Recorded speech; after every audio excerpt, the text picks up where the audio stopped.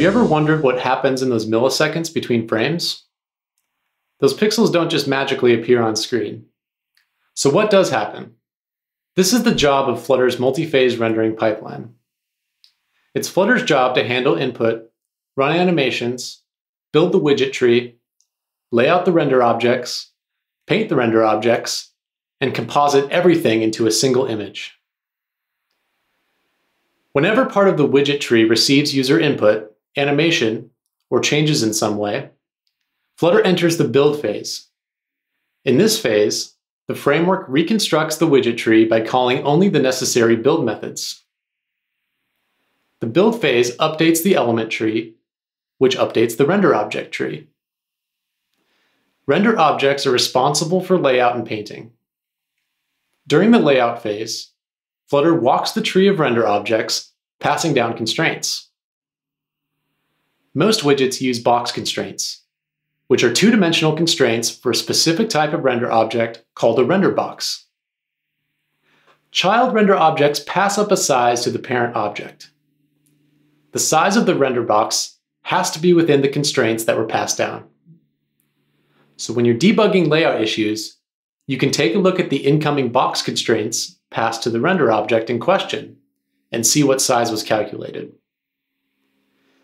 Once the layout phase is complete, Flutter enters the paint phase. This is where Flutter calls the paint method on all the render objects. Render objects paint onto a canvas using methods like drawRect and drawLine. If a render object has children, it should paint those in its paint method too.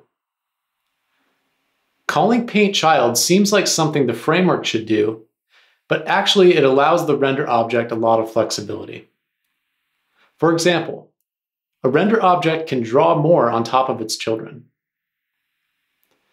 After the painting is done, it's time for the compositing phase. Compositing means combining images into a single picture. But what do we need to combine?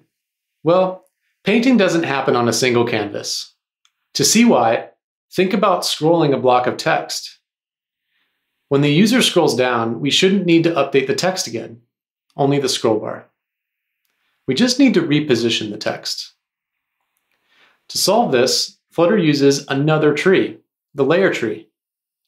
This tree contains all the paint operations for each layer. Lower layers are painted last, and everything is sent to the Flutter engine to be rasterized. By the way, each layer is painted separately, so Flutter tries to group multiple render objects into the same layer.